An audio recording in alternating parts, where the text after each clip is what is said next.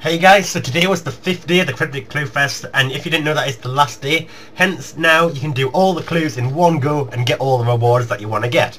So I'm not sure how long this is going to be in game, and I suspect until the next game update, or possibly the rest of the month. I'm not sure how long they normally stay in game, but it'll be at least a week after this guide, I assume. Anyway, so this is a guide on the Cryptic Clue Fest where I'm basically going to give you the quick answers of how to do them, like all the solutions, and I'll also try and explain to the best of my ability why they are the answers if you're interested in the riddle side of it.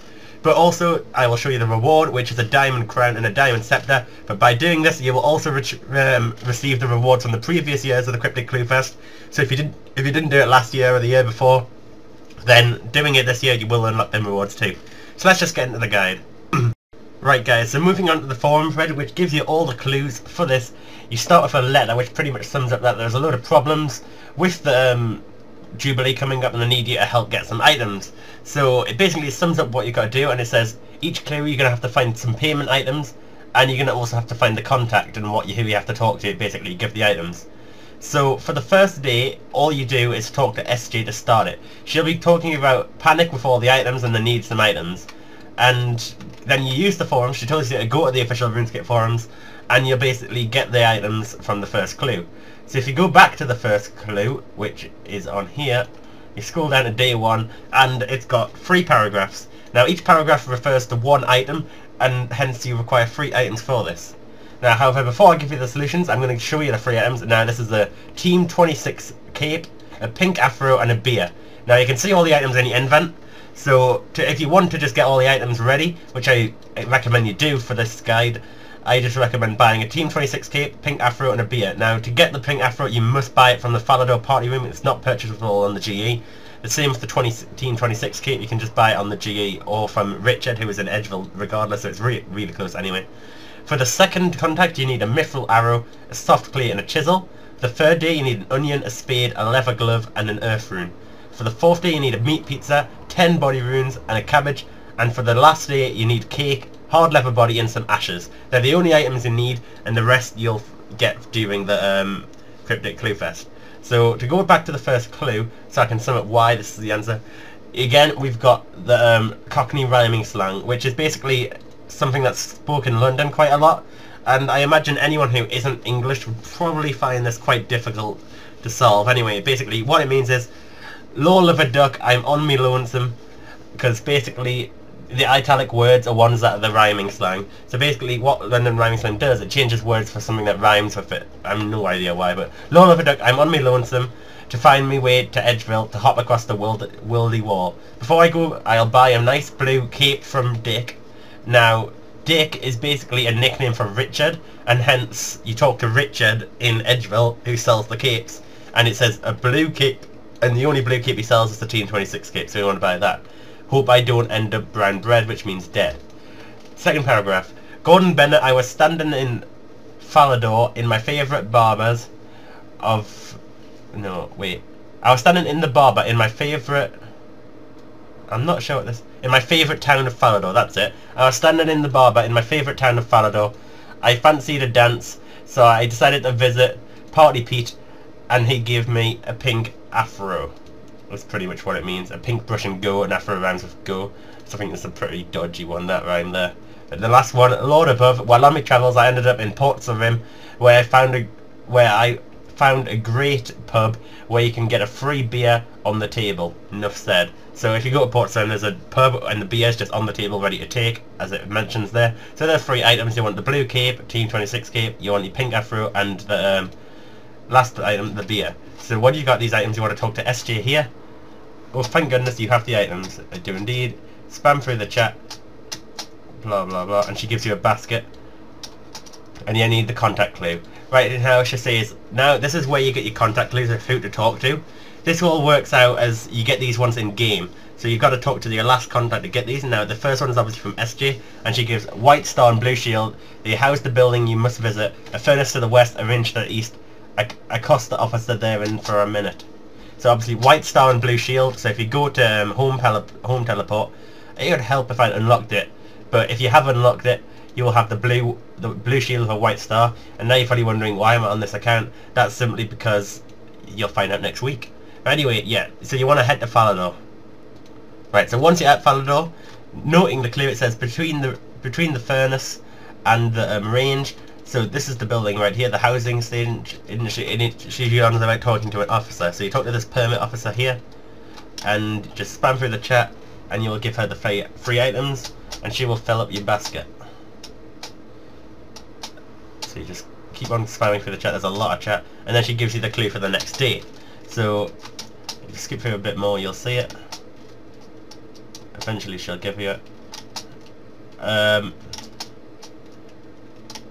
Here we go. Combustibles sold upon the shelves, a slammer and jetty nearby. Talk to the owner and don't be a moaner, and the items he will surely supply. So obviously it's a riddle, and it's referring to a shop quite clearly because he's on about selling items on shelves. And now if you don't know the word combustibles, it's basically like another word for food, which basically hints that it's a food shop. And then it mentions a jetty, which is like a port. So basically like a jetty is like the big wooden planks, you know, going out. That's what I mean. So now you want the next three items, which is your mithril arrow, your soft clay, and your chisel. So if I go to clue 2, which is here, now there's 3 items that quite clearly states item 1, item 2, item 3. Now it's basically a riddle for each one. So as you can see, on the bush nearby the items, traces of an avian species. If you don't know what avian means, it means bird. So hence the chicken, where you get the feathers.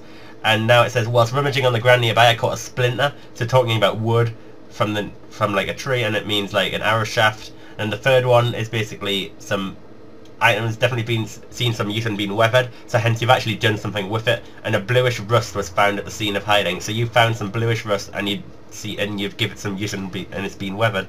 Hence it's like mithril, and that is basically when you join all that 3 items together, you will make a mithril arrow. The next one is on about some hidden out by some Saradomin statue east of Varrock, and it's just talking about soft clay. I'm not 100% sure why on this one, but this part gives it away more. Part of the item got left behind was a solid substance, and it had turned the colour cross between brown and orange. So if you look at clay, it's kind of like orangey brown, like clay is, and it wasn't solid anymore, kind of thing. Anyway, item 3 is down in the rimming an onion field. The item was found, then removed again. Expensive gemstone dust was found, so hence it's on about how you turn gems to dust, kind of thing. And then if you go to the last part, it talks about crafty devil has covered the tracks of this item. I can't find anything other than the dust and the uprooted onion. So he's on about crafting as well. So it gives a few hints at chisel, but again I'm not 100% sure why. Some of the riddles are a bit misleading and don't make too much sense, but it is a chisel. And for these, you want to head to Port Sarim food shop. So once you get to Port Sarim, you want to head to the food shop. Right, so I've just arrived at Port Sarim. I'm running south from Falador, and you just want to run south. I would say I'm unlocking loads of songs here. Holy shit, what a beast I am. Anyway, so we want to run to the food shop, which is at the southern end of Port Sarim, and oh my god, my run has run out. That is never good. It's just past the fishing shop, and you'll arrive at the food shop. You know, you want to talk to Wyden, or however you say that, Wyden, I don't know. And you just talk to him, and you will give him the 3 items and get the next contact clue. So hold spacebar just like before. Skip through all the chat, it's quite long. Proprietor of Ascending Soul, a house for making merry. She'll sell you a stout, but she'll give you a shout if it turns out you're short of a penny. So basically, it's on about she'll sell you a stout, and she'll give you a shout if it turns out. Right, so basically it's just selling beer or stout or something like that, and a house for making merry, which is referring to like a pub, and proprietor of Ascending Soul, not too sure what that's on about, but it is referring to the pub in Falador. And so basically you want to head back to Falador, and this time you want to have your onion, your spade, your leather gloves, and your earth rune. Right, so I've just figured out why it is the clue in this bar in particular, and it says it's the Rising Sun Tavern, this bar. If you right click this banner here and examine it, and you can see obviously there's a sun on there, which gives you a hint that it's this one. So you want to talk to Emily, the person behind the bar, and give her the items. Now, before I finish that off, I'm going to show you the clue.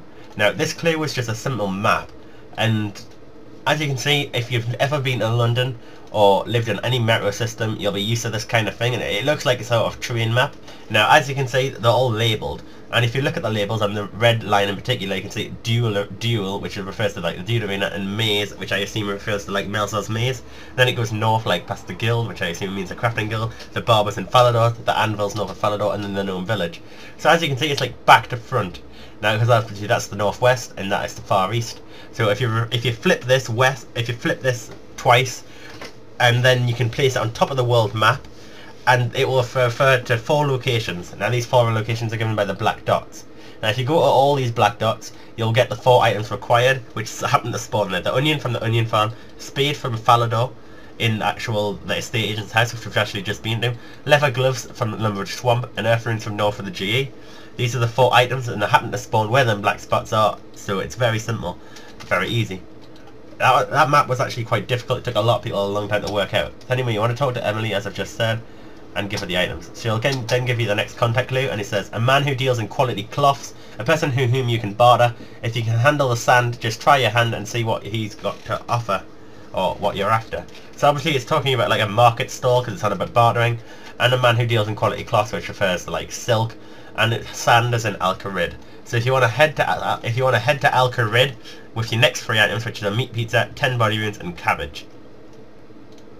So once you're at Al-Kharid with your 3 items, you want to talk to the silk trader and give him the items. Now, the solution to the clue, if I go back to the clue page, you'll go to D4. Now this is a murder scene. It's basically what it is. Mud Timber it's at his mansion, and you've got 6 guests. You've got Nomad, Nex, Lucian, Wise Old Man, Lord Draken, and the bank clerk. And then it tells you about their favourite items, which obviously gives hints at the solutions, because we already know the solutions are 10 body runes, meat pizza, and a cabbage.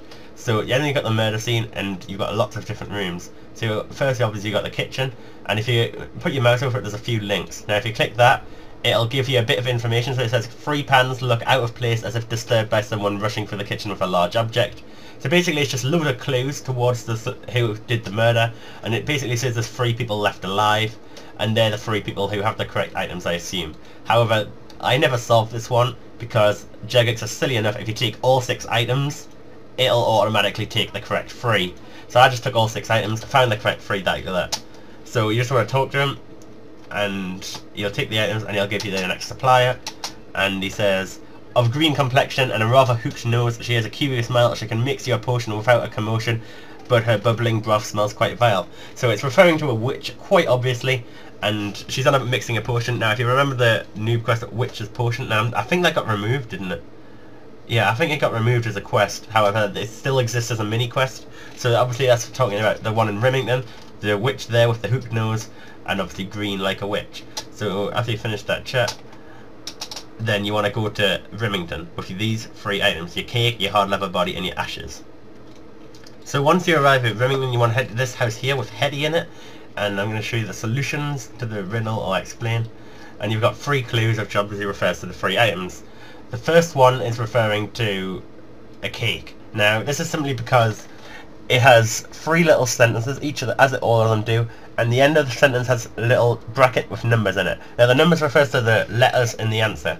Now this one refers to egg, and if you search Robert from 802 AD in Google, you will find out that it's like Robert Egbert or something like that, and that obviously gives it away. And it's on about offspring, which hence names egg. The second one is on about flour. It's on about milling, which gives the hint that flour, and that's obviously 5 letters. The last one is drink fit for 1,000 Empress of England, who is missing Mad Matt but has the key. So obviously you've got Mod Matt Key who helped do this, and it's referring how milk has not Mod Matt in it, but it has the K at the end. So that one's milk, and if you put an egg, flour and milk together, you get a cake. Now the second clue refers to the hard leather body. Now if you look at this, it's all about stitching up. I assume it means thread or needle. The second one I assume means needle or thread, but I'm not sure. I think this one's on about the needle because it's on about a point, like a needle, and the needle and thread are both 6 letters. The last one is on about hard leather. Again, I'm not too sure on this one why that's hard leather, but it's 2 words and hard leather fits. And now if you use a needle on hard leather with thread, you will get a hard leather body. There is nothing else you can make, so you can't make a hard leather chap, so there's no reason to distinguish between a body and chaps with that clue. So that's why you get the cake and the hard leather body. Now going to the last clue, you get ashes. Now I'm not too sure on the last word. Now the first one I think is log. You've got a bit of wooden, which refers to log. The next one's on about fire making, and I see it's tinderbox, it's 9 letters. and so is tinderbox. And the last one, I'm not too sure, because I know the solution's ashes, and I think the 6-letter word, I'm not sure, because they'll all mean items in game, but the 6-letter word might mean like burned or something like that. But obviously if you've got a log, your tinderbox, and it finishes burning, you'll get ashes. So there are your 3 solutions, and you want to talk to Hetty, give her the items, and she won't give you a contact clue because this is the last one, even though you ask for one. So I'm going to just hurry up and give you it, and she'll put all the items in your basket. It's all set ready for the Jubilee. And once it shuts up, you can go back to Varrock, and you want to talk to SJ. Right, so I've arrived back at Varrock Centre, and you've got SJ here. Now if you talk to her, she'll pretty much be out about, yep, all happy, grateful, talk to Big Ben is what she says. But however, before that, you do get the cutscene with the Queen arriving at Varrock. So if you didn't know, it is the Diamond Jubilee at the minute in England, and basically it means 60 years with the Queen, having this Queen. And it's just a comedic act with the guards in the background, like he was panicking and nearly dropped his little staff thing. You never actually see the Queen. It's pretty disappointing. The cutscene's pretty cool, but they put a lot of time into this actually. They have put an awful lot of time in it. The thing is, you don't even get horses in RuneScape, and there's horses there. And then you see that character. You've seen a lot of the images of this in the teaser images. And if you didn't do the Cryptic Clue Fest, you don't actually get to see this at all. You've got the Queen there waving her hand. That's what she actually does if you've never seen it on actual TV. And you've got all the signature heroes standing here. All looks pretty cool. It's a pretty good cutscene. I mean, the cutscenes have definitely improved. If you go back to early quests that you've ever done, the cutscenes are all pretty crap. And you go to later cutscenes, they all look awesome. And then you got some flying dragons here, and that really looks good, I think. I was pretty impressed with them dragons flying over. And anyway, after that you talk to SJ again, and she's gonna have a big thanks talk to Big Ben. So after she shuts up, finish pressing spacebar and spamming it with your finger. Finally shuts up, and then talk to Big Ben. He will give you these 2 rewards, which is the Diamond Scepter and the Diamond Crown. And they also tell you can get the last Cryptic Clue rewards. He didn't tell me, did he? Well, I just did it on Fairy Tales, on my other account, on Fairy Tales, obviously. And it said you can collect the last rewards from Lumbridge or Clan Citadel. For some reason they haven't told me. So I think it's only if you were a member, or only if you've played long enough during the Cryptic Clue Fest, maybe? I'm not sure, but to get them rewards, you want to head to the Clan Citadel and talk to Avalani or something. Or you want to head to Lumbridge, and I think it's Roddick or something like that. And they all give you the previous rewards if you need to collect them. So that's quite self-explanatory. If you tell the Clan Citadel if you vexel them, the person is literally right next to you. And that's how I got mine. So anyway guys, I hope you find this guide helpful. And if you want to have a look at these items, I think they look pretty cool. You can see what they look like. It does look pretty awesome. Anyway, yeah guys, thanks for watching. I hope you find this guide helpful. And I hope you find the solutions to the riddles pretty interesting. And guys, I'll see you tomorrow for another video.